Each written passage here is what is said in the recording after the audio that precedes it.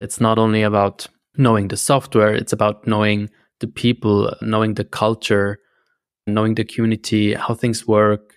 So yeah, being in the community for so long, it's definitely made it easier to see how things work and go with the flow. And basically, I changed from a spare time contributor like on my weekends to like full time. So it made the transition much, much easier. I think it's important that you get involved with many of the teams, not just one and just focus on one thing, because nothing that we do within WordPress, within Woo, is just focus on one thing. If you want to change the design, you need to talk to the developers, you need to talk to core. And if you change something, you need to document it. Hey, Bob WP here, and welcome to The WordPress Way, a Do the Woo podcast show.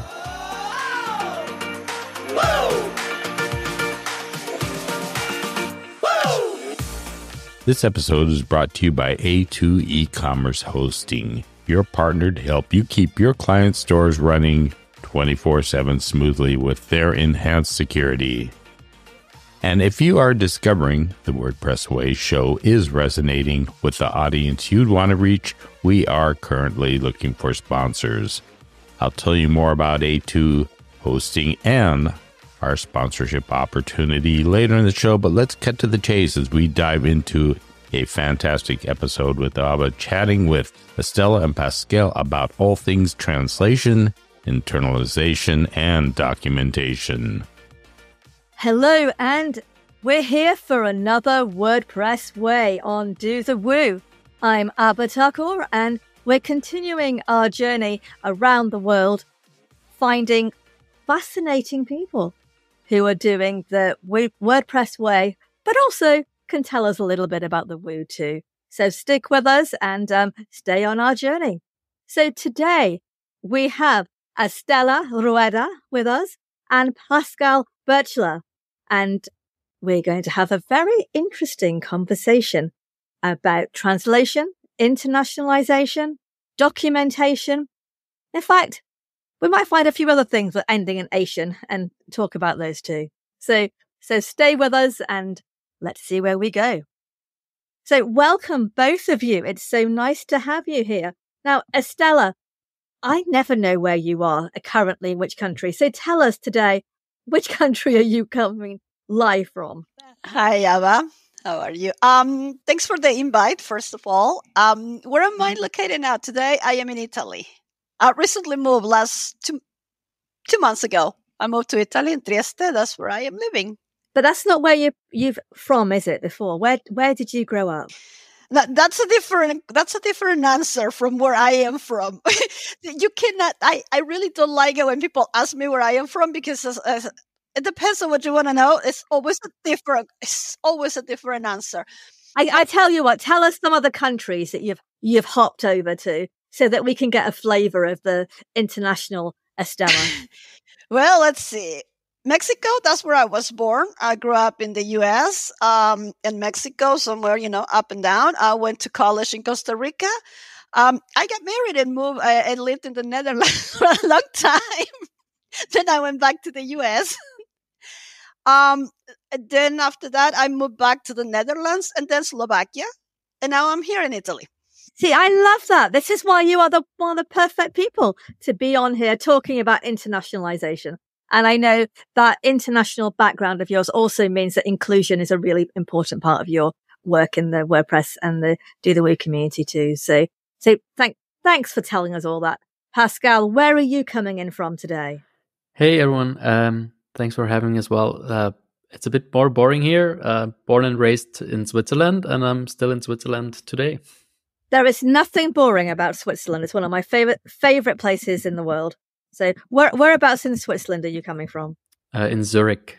That has got to be one of my favorite cities. So I think I was last there for WordCamp Zurich. Seems a lifetime ago, but it was only just before COVID. So I had the pleasure of coming to speak at that. So it's an amazing place to be. Right now, we all know it's a really busy time, because when we're recording this at the moment, we've just had beta 1 for the WordPress 6.5 release. And all three of us, in fact, have been quite busy with this release. So I wondered if we could just give people a little bit of an insight into why is it that both of you do give time to the release, and you do give it in such an amazing number of teams, from design to Marcoms, documentation, polyglots, performance, and core. So why do you do that? And why should people think about that? I think it's important that you get involved with many of the teams, not just one, and just focus on one thing, because nothing that we do within WordPress, within Woo, is just focus on one thing. If you want to change the design, you need to talk to the developers. You need to talk to core. And if you change something, you need to document it. You need to let people know what you did, whether it's documentation for developers, whether it's documentation on the features, right? That is just for end users. So always have to talk among teams. So belonging just to one team sometimes most of the time, I'm going to have to say, that makes no sense. I love that answer. And in fact, the blog I'm writing in my head now is just that's going to start with that answer. And it is true. You know, I work, and volunteer in probably about 7 different teams, actively. But they all have touch points, and my work tends to focus on actually where they touch. And it really does make a difference. I don't think I would have been a good docs co-lead if I hadn't understood core. And I certainly wouldn't have been as good if I hadn't understood training. And this time I'm doing a lot of work in training too. But performance is the one that really I've learned most about, being docs co-lead for the last release, because it affects everything. I thought it just affected this little bit over here, and this is like an add-on thing that, you know, we look at before, or maybe we look at after. But I did not realize until I worked with Pascal and Joe and all the wonderful people in performance that actually it affects every single thing that we do, and probably should be more in our focus as people learn to use WordPress, and it be something that when you start as a developer or you start making sites as a site builder, performance is right up there in the first things that you learn. And of course, who better to ask that question to than Pascal?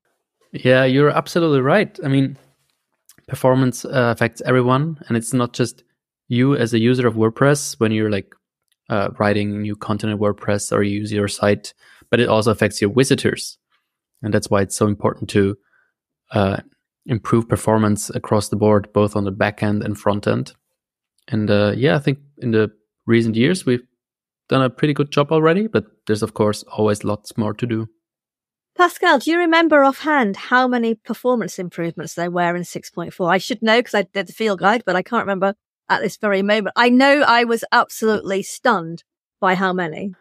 Oh, I don't have a number in my head, because like there's so many. Like sometimes there's like bigger changes, but there's like so many smaller improvements as well. If it's like, you know, some caching or like some code optimization.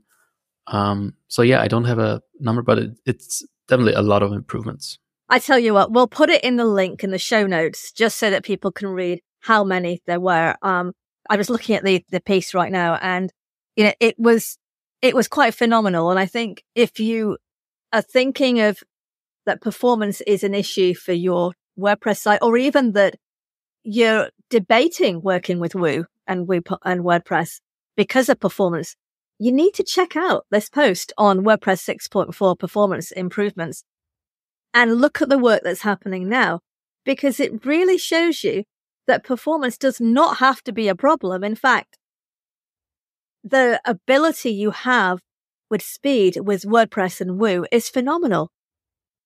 So, Pascal, if you were suggesting WordPress and Woo to other people, what would you say to them if they were hesitant about performance with the software? Don't be, because WordPress is known for powering like some of the biggest some of the biggest websites in the world, and also WooCommerce, like it can scale to like, super large sites, and definitely proven to be a robust and performant choice. And there's like performance plugins that you can use. There's always something that you can do on the hosting side of things as well. So yeah, it's definitely like performance is definitely like you don't have to worry about performance when you're going with WordPress and Woo. And I think sometimes it's a misnomer and people have this idea of what it is and limits. And actually it's not. But that also brings me back to the value of documentation, because, especially in the work for the last few releases and, in our shows here, we've been explaining how important documentation is, because if you understand what you need to do on your WordPress site, to make it perform better, then you've got more chance of it actually doing that, because it's not often the software that's limiting. It's how much you can read in terms of documentation, how much you can learn about, how much you can learn from your peers. And to that, I have to go to Estela, who's nodding at me going, yes, this is exactly what we've been telling people. So Estela, you tell them. Well, yes, documentation is very important, but documentation in all levels. Right now, WordPress.org, we have many levels of documentation. We have the support forums, which will give you, the one-off questions, very specific. They also have articles and stuff that they've been recollecting from answering many things. Then we have documentation for end users, which are people that are non-developers, that they want to know how to do the basic stuff on their site, make it, look nice, look pretty, is working. That's all they need to do. We have documentation for developers, and they go all on the deep stuff, all the code, everything in the back end that not everybody understands, but that's good for them. And then we have Learn, right? Which are longer tutorials, video, or just, reading that people can learn at their own pace.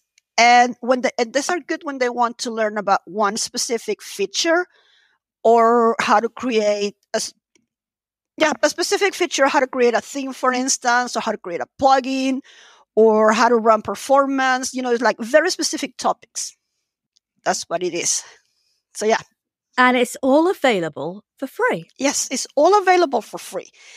And many of these things, for the longest time, you had to go and look around the web, Google as much as you can to find it. And what we are trying to do nowadays is to have them inside WordPress.org, so that people know that we are the ones that built it, and we are telling you how to do it, how to fix it, how to work in it, how to learn about it. So, yeah. And the beauty, of course, is that right now we're going to be working on documentation for end users. That starts pretty much in the field guide as well as Beta 1 comes in. And if you are passionate about these things and you want to help other people, or you wish something was documented, but you can't find it, this is the time to come and volunteer. The same for performance, because the core performance team have regular meetings. They're a fairly new team, and they are pretty awesome. And I've had Nalini, who's been helping research for this show, and she's just sent me a message to say that there were 64 tickets with a focus on performance in 6.4, which is pretty good. And that's just main tickets. There was lots of other things as well in addition to that. So this is a happening team, as of course is documentation. And you get virtual cookies too. Now, these are important things to get. They make you smile, and being able to smile in a day is quite important. Yeah, but if you attend WordCamps and you go to contributor days, you get real cookies for documentation. Now, I've missed out on these. I've been at WordCamps and I haven't had the cookies. So I'll need to have a word with the development people and see if I can get some wonderful ones sent across. So it's 6.5 obviously has a lot of things in the release. And for our regular followers, we have got a show that's coming to you in mid-March with a 6.5, and we'll be looking at all the wonderful things in that as well. So if you've got questions that you'd like to be included in that, or that we can research for you, do send them in, and we'll try and make sure we can follow those up too. So for 6.5 and beyond, what would both of you like to see as different in a release in terms of how can we get more of the translation understood, more of the need for internationalization understood, and also just a bit more, I don't know if understanding is a quite word, but there is a lot of work that our polyglots do. Our polyglots are our volunteer translators, for anyone who's not heard that term before, because they have quite a short time to translate the release into their local language so that WordPress can be used in that latest software more easily in that locale. So, Pascal, I'm going to go to you first of all, because I know this is something that you feel very passionate about. What would you like to see if you had a wish list of that would make translations and their importance and all the perfunctant translations and all the internationalization work that you are involved with, what would make it easier, and what would be your dream? So one dream that actually already came true, which is that on translate.wordpress.org, you can now translate plugins or core itself directly inside WordPress. That is very important because sometimes you have a text that you need to translate, but you don't know where it's used. But so you can just basically open WordPress and then you see the string in the necessary context, and you can translate it right in there, and then upload those translations. I think that's an amazing change that happened. And the other thing I think is just in general, maybe for developers to translate their, or like use WordPress in another language during development, because like just so often strings are not actually translatable and we have to fix that. That's always a bit annoying. It would help to use some plugins or just change the language to just use WordPress in another language to get that experience. So where do you think that would be the most effective? During the beta testing, the RC time, or do you think that would be when we've got a live release? Even before beta, I think especially when like developing like a big new feature, it can happen that things get forgotten. But beta is of course the ideal time, because that's where we start focusing on bug fixing. So especially during the beta period, it's a good time to fix those translation issues. I'm just thinking about how we could make that workflow easier. Do you think something on Learn possibly might help with that if we showed people how to do that? Possibly, yeah. I think the WordPress Playground is already very helpful because it makes it easier for you to test like WordPress with a different setup. You don't have to change your main website to do that. So maybe making it easier to do this via Playground would be helpful, but I don't have like concrete ideas right now. But the beauty of this show is that we have a lot of people who come back after listening and go, actually, we could do it this way. And it also we've had guests before who've gone away to their teams and go, could we do this? And it's great because we like that at Do the Woo. We like not only being about empowering and sharing the community, but also coming up with good ways of people working together. So I think we'll take that definitely to the next Learn meeting as well. So it is really important. Just so we're aware that when we've got new things like WordPress Playground, we will put that it's in the show notes. If you listen to our show from last month, we had a whole section on WordPress Playground as well. But if you're not sure what it is, there are tutorials, there is help documentation on how to use it. And as Pascal said, it doesn't have to change your current setup to be able to use it. And you can test WordPress too and be part of the releases in the making. We'll share some of those in a cross link in the show notes too. Every site you build has the potential to be fast and secure. With A2 e-commerce hosting, it's understood that your clients' stores are running 24/7 and that speed is critical to keep both of you happy. As you have heard a number of times from guests, performance is key. A2 hosting VPS and dedicated turbo plans will make you a shining star when it comes to your clients. They even have a one-click deployment for Woo sites when easy is an alternative. Their enhanced security won't keep yourself or your clients awake at night, and they promised a no-hassle money-back guarantee. So consider A2 hosting for your next client project at a2hosting.com. Hey, it's me again, and as I mentioned at the beginning of the show, we're getting ready to launch Do the Woo 4.0 and currently looking for sponsors for this particular show, The WordPress Way. Not only will you be elevating the voices of so many people in the WordPress space and so many pieces of WordPress, but also support our hosts, Baba, Birgit, and Courtney as they dive into conversations about core, DEIB, contributing, and a lot more. So if you're interested in learning more about it, go to this site, fill out the form, dothewoo.io/sponsor. Estela, okay, I need to know your dream now. What would be your dream to make it better for polyglots, internationalization, and translation? My dream is almost coming true.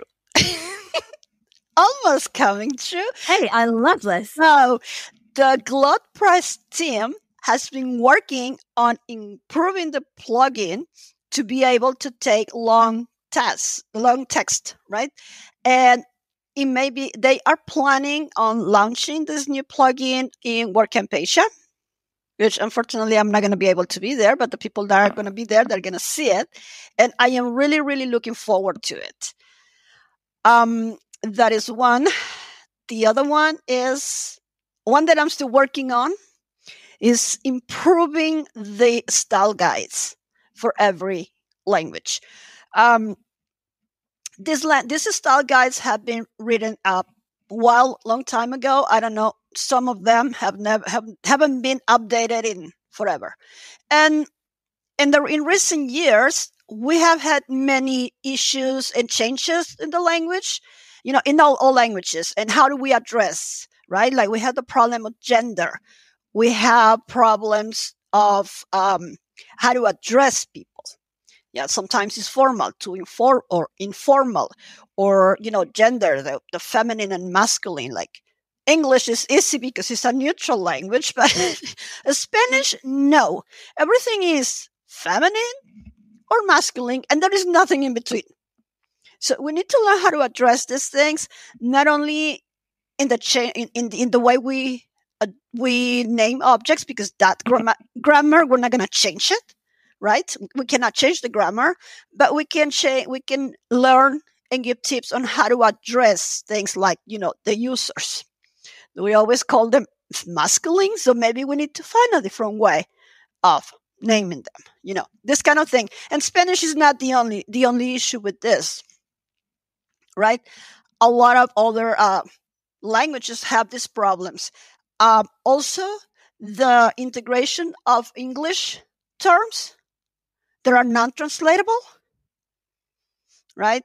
A lot of languages just decided to keep the English term and not translate it. So I think that improving the style guides that we have, that will make it easier. And then using AI to translate, with always finishing with a human review.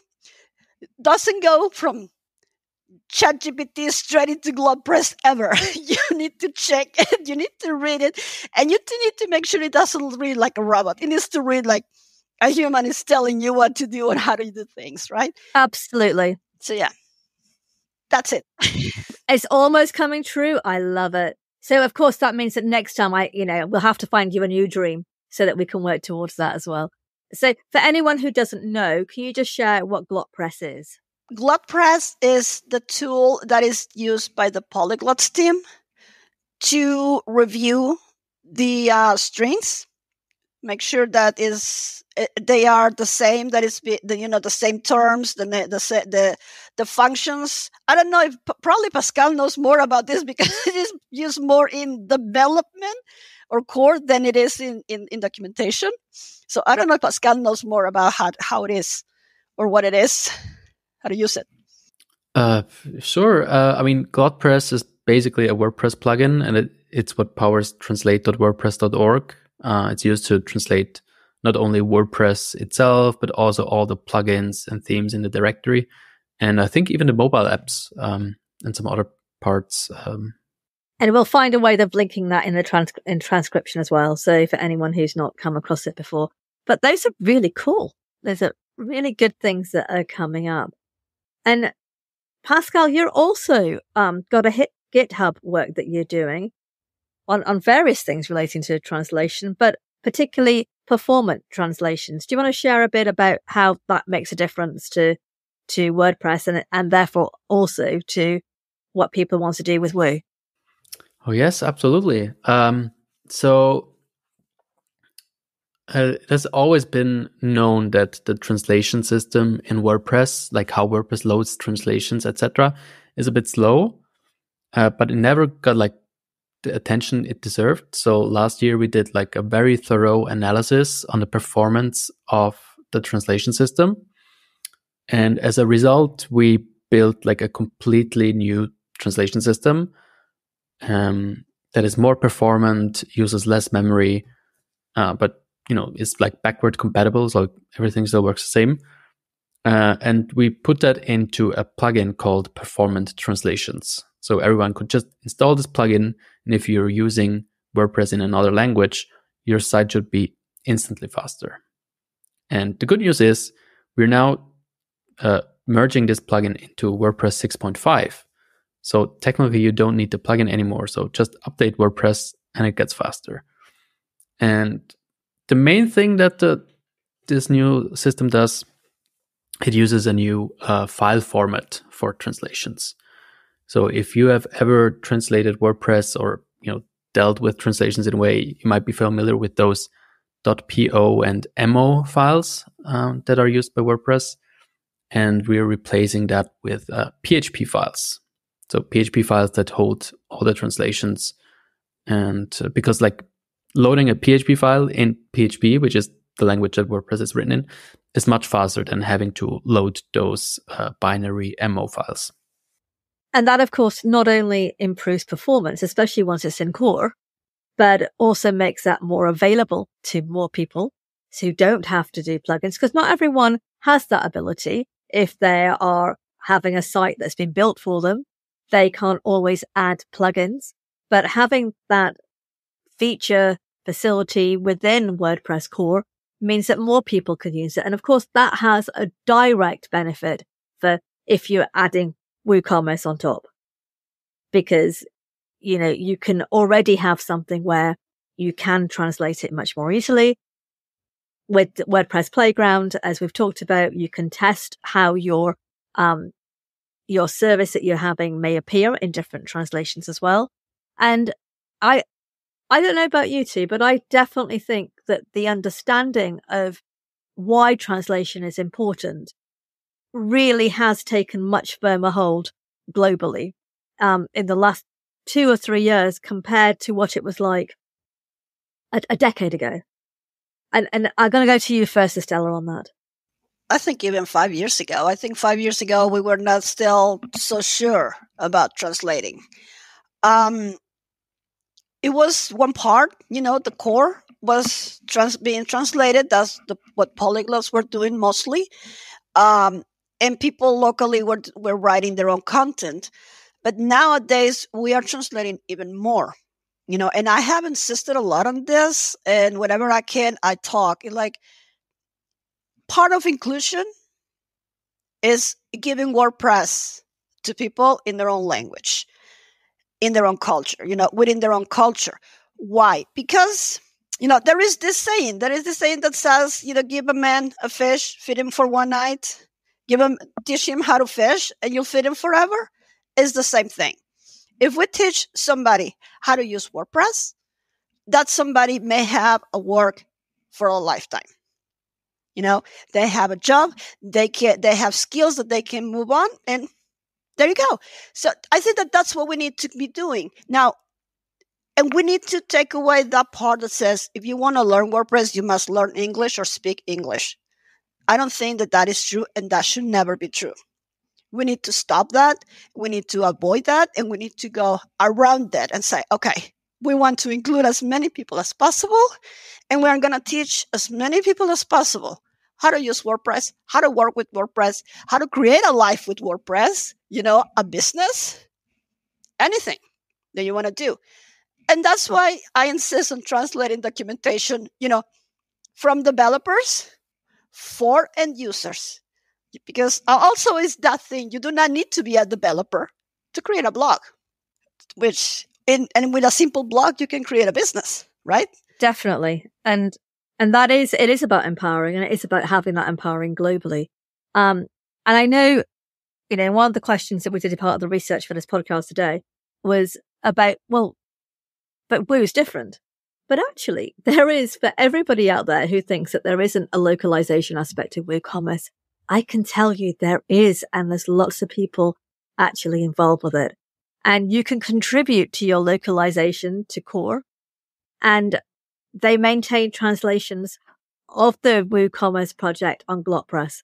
So, you can translate it. You can take part in the teams who are working at WordPress.org. The whole thing works together, and that's the beauty of it. It isn't that, I have to start again. The more we can translate to WordPress, the better that is for people using it for WordPress and all its different ways it can be used, but also for those using it for WooCommerce products. It really is about the future, and we're not going to go back to a place where everything just has to be in English. The world has moved on considerably from that, and that is a good thing. So if you haven't thought of these things before, or you thought a plugin was what was standing in your way, have a look at 6.5, and we will include in the show notes after it becomes into core. We'll get Pascal to write his little paragraph to go in it as well, and a link so that people who think, okay, what do I do now? Where do I go? We can direct you, because a lot of it is about education, and education in a positive way, because as we share, we learn. And that's why we have, so many hundreds of locales. We have so many people. And in the shows on Do the Woo, we do try and get across different countries as well, and to see what people are doing. So if you're listening to this from a country we haven't featured yet, please let me know on Nonstop News UK, or on our Do the Woo on Twitter, or actually you'll find us, look us up, and we're there. And better still, subscribe to our Do the Woo feed, and you'll have lots of ways to be in touch. I'm going to move us slightly sideways. And Estela, apart from living in lots of different countries and having just a huge amount of international experience, and also probably a lot of dishes and foods that you've tried, which we'll come back to. How did you first start using WordPress and feeling that actually it was the software that you wanted to invest your time, not only as a professional, but also your volunteering time? Because that's quite a commitment. When did you have that moment where you felt, this is what I want to do? Yes. Let's see. I started long time ago. I think it was with 1.4, 1.7, something around there. I started building my websites, my first site, just with HTML, CSS, because that's what we had back in the days. Because, and I had my first business as a virtual assistant. I needed to find something that would allow me to make money while staying home, because I had a little child. I had a little boy, and I wanted to make sure I was there for him. Somebody recommended WordPress. I went to WordPress, and then I made my enemy number one, the codex. Okay. I hate the codex with everything that I can. I don't think I hate anything else more. I just couldn't understand it. I'm not technical. I'm not a developer. So the codex always stopped me. So I went back to CSS and HTML. I took a class on WordPress and I learned how to use it. And that was like 3 point something when I learned how to use WordPress. And I loved it. And I'm like, oh my God, you can do so many things with this. And I started going here, going there, and, learning how to do things. And then, move fast to nowadays. I went to WordCamp Europe in Berlin, which was 2019. At a contributor day, I was sitting at the design table, and I'm just going like, we were beginning with Gutenberg, right? With like, it was the beginning of the development of Gutenberg, and everything was magical, and nobody knew what we were doing, but everybody was there. And I told someone, like, I don't like this. Just, reviewing tickets, giving comments, making comments on tickets and stuff. I think I need something more. Like, I need a project because I don't feel like I'm giving much. And they said, okay, that's easy. And they sat me at the documentation table. And then these people started talking about things I had no clue that existed. It took me probably about 3 or 4 months to understand that they were talking about moving the codex into documentation, separating from the end user documentation and the development documentation. And I'm like, oh my God, I love that. I'm all for it. Get rid of the codex. I don't like the codex. Now, I know that the codex has been useful. It had a lifetime, but I think that we have surpassed it, right? And yes, there are a lot of documents in there that are not being updated, and we are little by little retiring it until it will go away eventually. The documentation that we have nowadays it's different. And I work in a special project with the documentation team for the end user documentation to recategorize everything. The articles, give them an order, giving them a reason to be somewhere. And they have a lifespan or a path, right? It's like, what is WordPress? Is this something, the CMS good for my project? And then it teaches you, requirements, maintenance, all the stuff that you will need before. That teaches you what is WordPress, the parts of WordPress, the features. And then you have all the information you need, all the tutorials you need to make it look great in a way that a non-developer can understand it. And yeah, that's it. And that's where I'm stuck. I just love it. And I've learned how to write technical documentation, and I've learned a lot. And that's why you see me sitting at different meetings, where sometimes I just say hello, and I'm just sitting, looking at Slack, just going like this, reading every line, just so that I learn what other teams are doing. Sometimes I understand the conversation, sometimes I don't, but it's okay. Because I have things in my head that tells me, oh, okay, so somebody was talking about this. So the topic is this. Or they are working on this feature. They're working on that feature. And I can talk about it, or at least I know about it. That's what I do.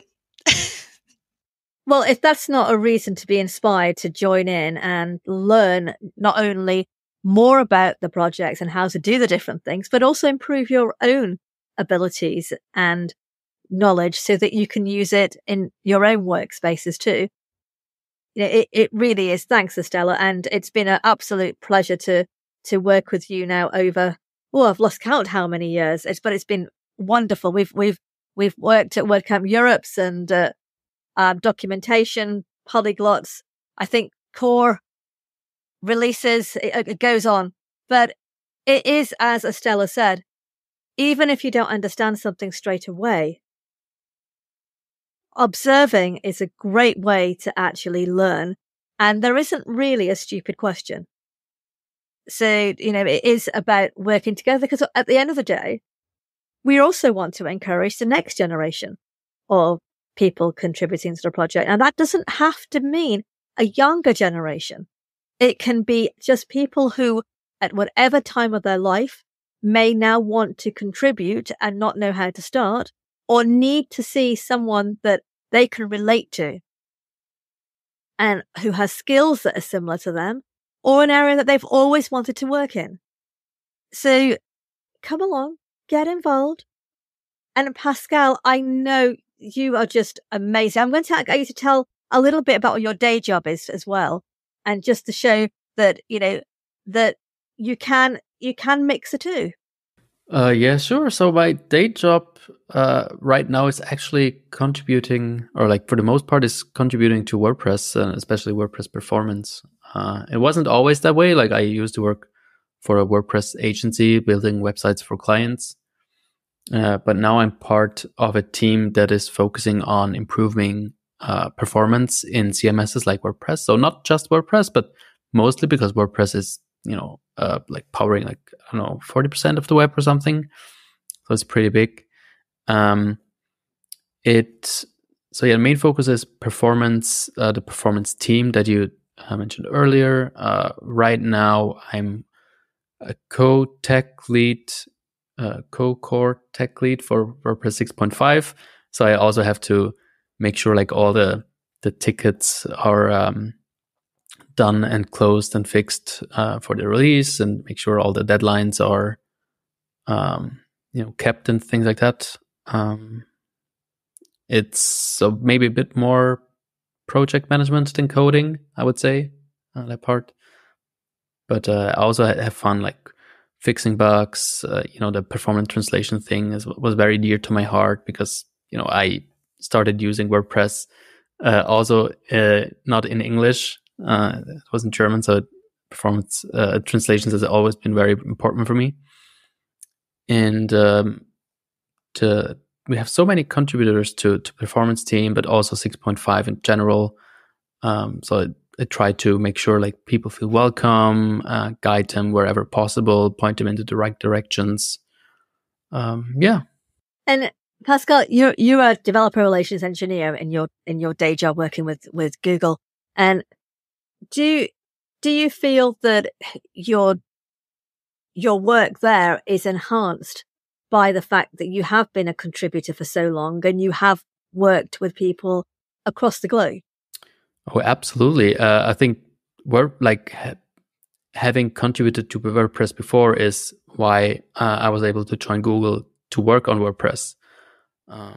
It's not only about knowing the software. It's about knowing the people, knowing the culture, knowing the community, how things work. It's when I've seen people, just arrive at WordPress and like, I don't know, proposing some change without knowing how things work, they usually get upset or frustrated and leave again because it doesn't match their expectations. So yeah, being in the community for so long, it's definitely made it easier to how to see how things work and go with the flow. And basically I changed from like a spare time contributor like on my weekends to like full time, so it made the transition much easier. Thanks, Pascal. I know both of you are very valued in the team, and by many contributors valued as dear friends too, because that is one of the things about the community, is that you get to know people really well, and you may not get along with everybody, but that's okay. It is such a big community that you can find people that you can work with and learn from, and also learn different ways of thinking. And I think anybody who does join, I think particularly we're focusing on translation today, if you get a reply and you think, oh, I don't quite understand that, or it seems like maybe they don't want me there, it's probably not the case. It's probably just remembering that the person you're writing to or is writing to you, English may not be their first language. And sometimes it can come across differently than it's intended. And I think that's one of the big learning things. And I think the more you get involved in translation, the more you actually understand that is super important to know. And when we're writing and talking, to think about, will somebody else who is not used to doing this day in, day out, or has to translate everything in their head as they're speaking or reading, is it easy for them to follow that? And if not, how can I make that a little bit easier? Because that all comes down to us as well. And of course, more things join us together than they do that separate us. So as people know who know me from for a while now, know that I have a thing about WordPress and food and recipes. And as we're, particularly after COVID and during COVID, getting people to think about eating healthily for their well-being, but also as a cultural way of coming together, keeping in touch, and for sharing cultures. It's a great leveler and a way of people to discover other people that they may not have contact with.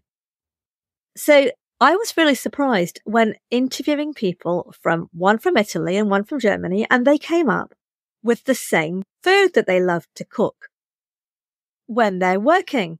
So I am intrigued. Did you two speak to each other before this broadcast? Because you both came up independently with the fact that you liked one particular food.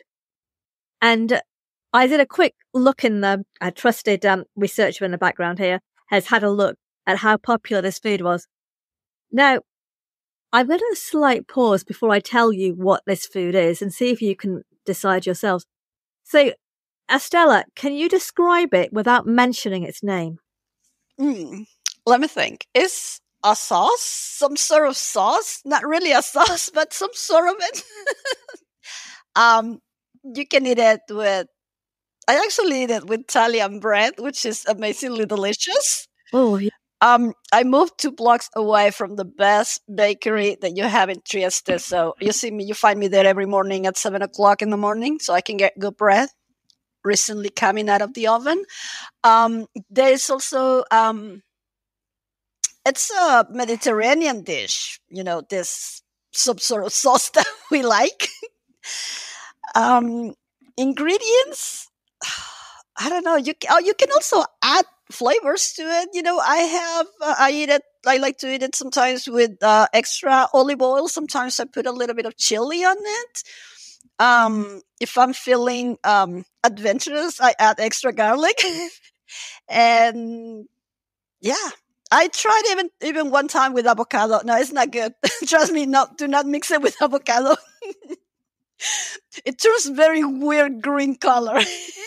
On that note, I'm going to jump quickly to Pascal. Pascal, you have 10 seconds to describe this dish without telling people what it is. All right. Creamy, great for dipping. Goes well with like pita bread as well, or I don't know, maybe cucumber, for example. You can do it at home as well, or just buy it in store. Okay. And I think we've given them enough time. And thank you to Nalini, who's just popped into the chat for me, that the global market for this product is worth $2.62 billion in 2020. And it was projected to grow to $6 billion by 2028. Now, I should tell them really what it is, shouldn't I? Because they're going to want to be able to cook it. So the favorite item for these wonderful people, a developer relations engineer and a UX strategist, is hummus. And I am going to want your hummus recipes so that we can pick some of the best ones to make live on our cooking show that we're going to have while we talk about Woo and WordPress, because why wouldn't you? And hopefully we'll see 2 of these people with us as well, sharing their recipes. And I told you we're going to have to cover food at some point. All that leaves for me to say is thank you very much to Estela and to Pascal for joining Do the Woo and talking about WordPress and WooCommerce. We've loved being in Italy and in Switzerland today. If we can come to be your country, then let us know. I really want to cover as many continents as I can this year.